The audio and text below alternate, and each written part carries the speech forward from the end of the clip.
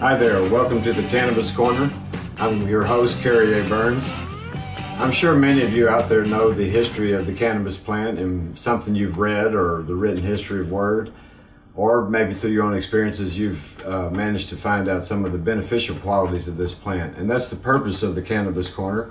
We're here to talk about the beneficial aspects of this plant and also to do a fairly lengthy history study of the law and the statistics that the law has generated, and to show that there is no foundation or basis for the laws that make cannabis illegal in the United States of America and in most places of the world.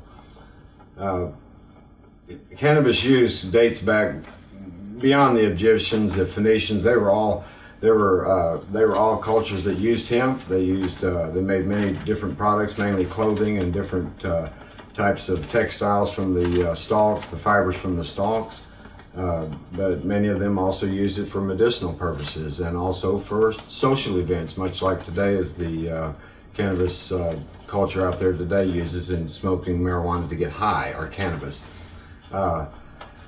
Columbus, it's a documented fact that the ships that Columbus sailed over on, the ropes and all of the sails and all of the goods and clothing that was worn was made from hemp. And when the Jamestown colonies were first founded in the early 1600s, it was actually required by the colonists to grow hemp. This was one of the mainstays of the colony, and hemp production was one of the things that you were required to do if you were a citizen of the United States, the early United States then. During the few years that led up to the beginning of when they formed the Marijuana Tax Act in 1937. Prior to this period, there were quite a few events going on in America. We'd just gone through the Great Depression.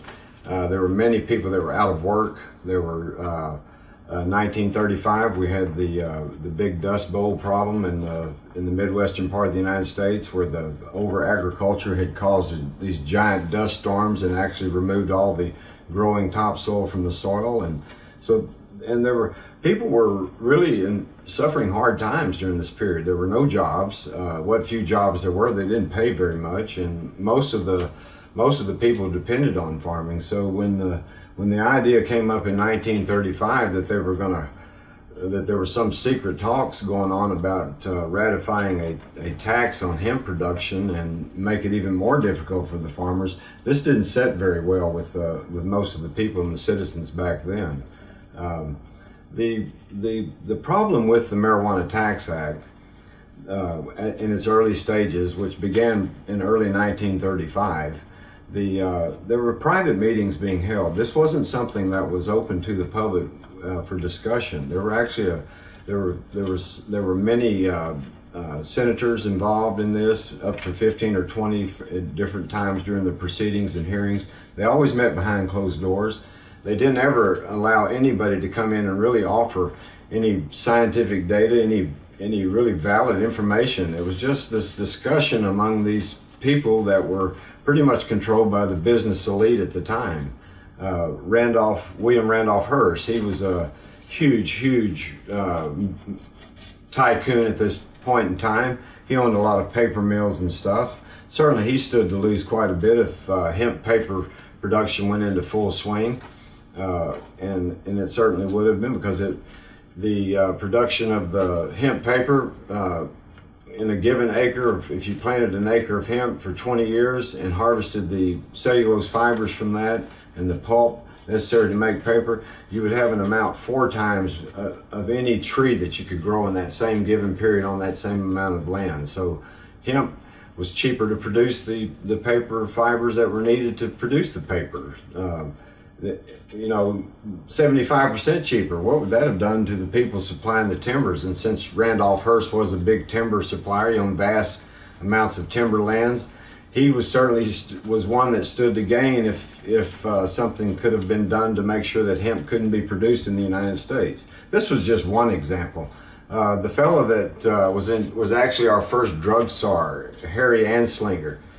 He was the nephew of a then big-time banker known as Andrew Mellon. He owned the Mellon Bank and Trust, and one of the Bank and Trust's biggest projects was the DuPont Chemical Company. And during this time, DuPont had acquired the patents for Orlon, Dacron, and Rayon. These were synthetic fibers that were made from hydrocarbon, and they were developed by the Germans, but DuPont managed in their wheeling and dealing to get the patents from the Germans.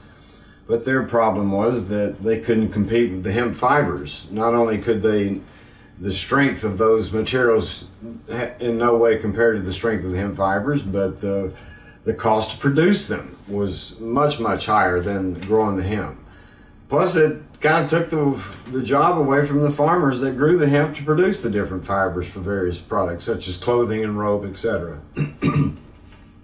So, Andrew Mellon, during this period in 1930, he's the Secretary of Treasury under Hoover, and he decides to appoint his nephew, Harry Anslinger, as the head of the Bureau of Narcotics. At the time, there was not a drug enforcement agency.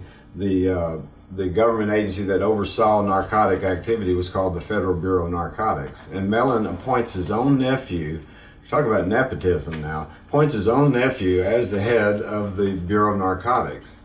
And you know, Anslinger's one of these kind of guys. He kind of had the Hitler complex. He was a little short guy.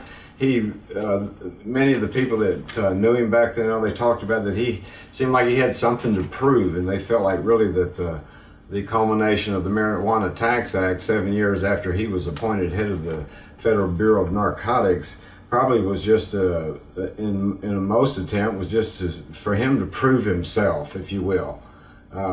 There was a lot of talk, of course, in Randolph Hearst, his newspapers, they were running stories all the time about the dangers of marijuana, that people smoking it were getting high and then they'd go out and commit violent crimes, even murder, raping the white girls. It made the black men so horny that they just couldn't stay away from white girls. And I mean, there were stories like this. You know, y'all seen the movie Reefer Madness and how silly that is today when you watch it.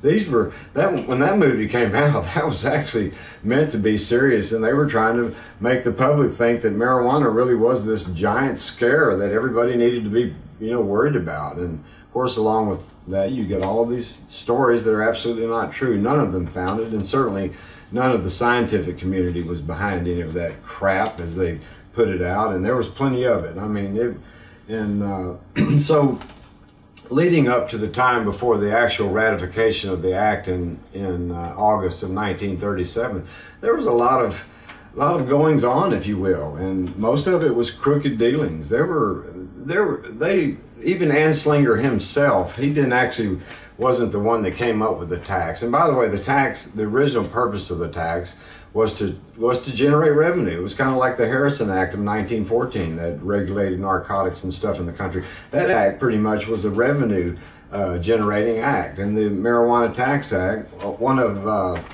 Anslinger's deputy clerks was a fellow named Oliphant, and he's the one that made the suggestion about taxing the hemp transactions. Not only you had to pay $1 tax back then. You had to pay $1 tax if you were a farmer on every transaction that you did. And at the time, $1, that really wasn't that big a deal, and people really weren't too worried about paying the tax and stuff. But what they failed to mention was that if you didn't keep detailed records, and you had to give the list of everybody that bought the hemp, every doctor that prescribed the cannabis. I mean, you had to give detailed records of every transaction, where these people lived, how much you gave them, all that. And if you left out one bit of information, they fined you $5,000, and you faced a possible jail term.